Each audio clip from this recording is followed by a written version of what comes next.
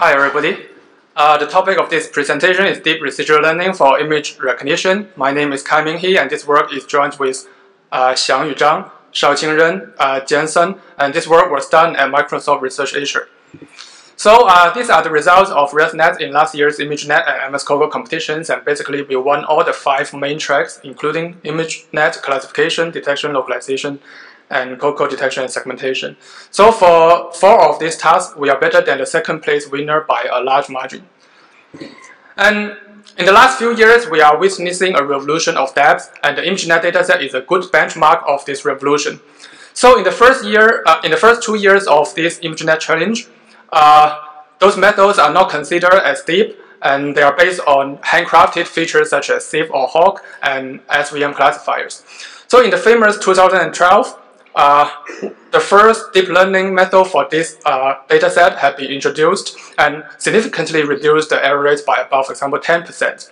And in the following few years, we are witnessing the increasing of depth. And in last year, we significantly increased the number of layers to over 150 layers. So deep neural networks are also the engine of many visual recognition tasks. For example, here are the results on the Pascal VOC object detection dataset. And before the prevalence of deep neural networks, the most successful methods such as DPM on top of HAWK features has a result of about 34% MAP on this dataset. And with the introduction of the AlexNet and the RCM method, the MAP has been significantly improved by about 20%. And in last year, when we introduced the deep residual network, we have witnessed another about 30% increase in this dataset. So here is how deep learning looked like 3 or 4 years ago, and this is the AlexNet that has 8 layers. So here is how deep learning looked like 2 years ago, and these are the VGGNet and GoogleNet that has about 20 layers. And here is the deep residual network that has over 150 layers, and here is another view of this neural network. And it is not too special, it is just a lot of layers. So here comes the question, is learning better networks as simple as stacking more layers? And actually, I hope the answer is yes. And if so, we can just use more powerful GPU and more data, and we can have better and better performance. But unfortunately, the answer is negative. So here are some results of the plain network which simply stack 3 by 3 convolutional layers. And here are the results on the Silverton dataset, and the x-axis is the number of training iterations, and the y-axis is the error rate. So here the yellow lines are the results of a shallower 20-layer neural network, and the red line is a 50-layer deeper counterpart. So somehow surprisingly, we can see that the training error is higher for the deeper model, and also the testing error is higher. And we found that this is a general phenomenon observed in many datasets. For example, on the Silverton dataset, when we increase the layer from 20 to 56, we see the training error is higher and higher. And on the ImageNet dataset, we found that a deeper 34-layer neural network is worse than its 18-layer counterpart. But we argue that this is a counterintuitive experimental phenomenon. Let's consider a shallow model that has, for example, 18 layers and its deeper counterpart that has, for example, 34 layers. So the deeper model actually has a richer solution space, and it should not have higher training error. Now let's consider a solution by construction. And given a trained shallower model, we can simply copy all the layers from this model, and then for the extra layers that are unique to the deeper model, and we can simply set them as identity.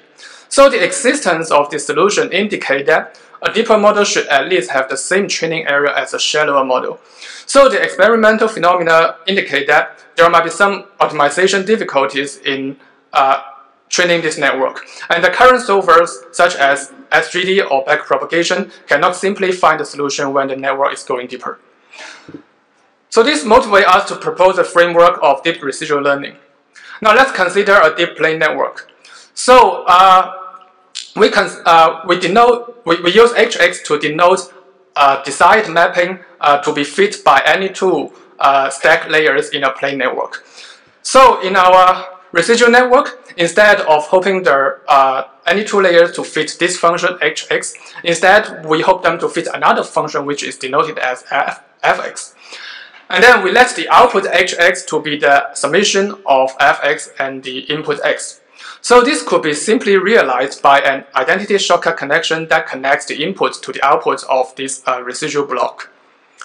So here we call the function fx as a residual mapping with respect to identity.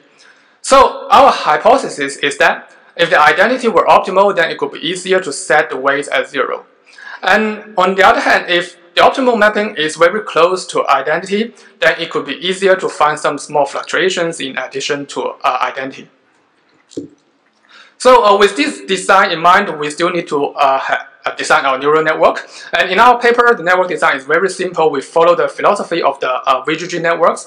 And in our baseline models, basically all the convolutional layers are 3 by 3 layers. And each time we reduce the spatial size, we increase the number of filters by 2. So by doing so, the time complexity of each layer is roughly the same. So this design is very simple. We just want to go deeper.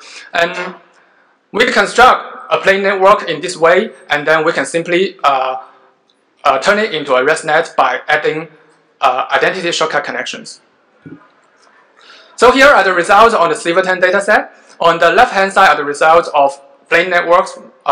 When the depth increases from 20 to 56, we can see the training area and the testing area both increase. So on the right-hand side are the results of ResNet, and we can see that when the depth is increased from 20 to over 100 layer, both the training area and the testing area are reduced. So this phenomena is also observed on the ImageNet dataset, and we find that a 34-layer ResNet is better than its 18-layer counterpart. So all these results indicate that deep residual network can be trained without difficulties. So here are more results on the ImageNet dataset. We show ResNet with 34-layer, 50-layer, 100-layer, and over 150-layer. So we can see that the deeper model have lower error on the ImageNet set. And we also note that even our deepest model that have over 150 layer has lower time complexity than the popular VGG model. So our hypothesis is that if a deeper model is more expressive than its shallow counterpart, then we can use fewer number of filters to achieve good results. And if so, we can significantly reduce the time complexity. And so ResNets are not just good image classifiers, and they are also very useful feature extractors, and that can be used by many other visual recognition tasks. So here are the results in last year's ImageNet localization detection and COCO detection and segmentation tasks. Our methods are better than the second place winner by large margins, and all these results are obtained based on the ResNet 101 features. And these results indicate that our features are well transferable. So here is a brief introduction to our object detection system, and it is simply a faster RCN system plus the ResNet features. And we found that if we simply replace the VGG16 with the ResNet 101, we have a relative gain of 28% on this dataset, which is a very large gain. So here is one of our results on the MS COCO dataset. Our method can detect many objects in this image. And here is one example on a video. So this is a generic object detector trained on the MS COCO dataset. So this detector actually has 80 object categories, not just limited to cars or person. So here we show the results of frame-by-frame detection, and there is no temporal processing here. So we can see that the detector can detect cars, trucks, bus, person, bicycle, traffic lights, and etc.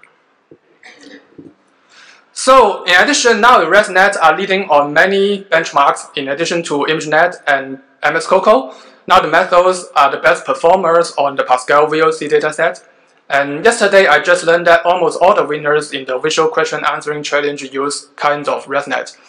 And ResNets are also the leading methods for human pose estimation, depth estimation, segment proposal, and etc. And ResNets are even more more potential beyond visual recognition. So ResNets have been used for image generation and even natural language processing, speech recognition, and computational advertising.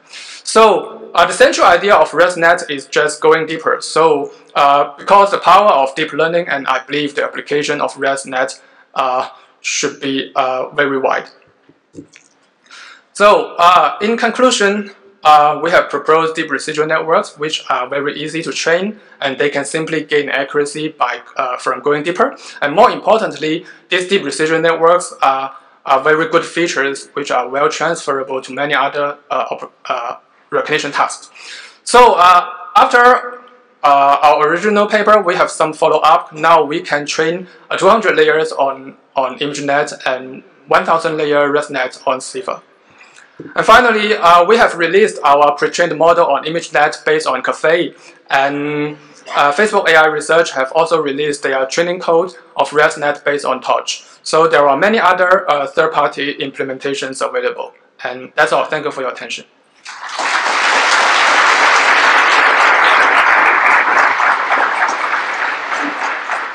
So thank you very much for the great talk. So I have to ask, do you think we're going to have million-layer deep networks by next CVPR?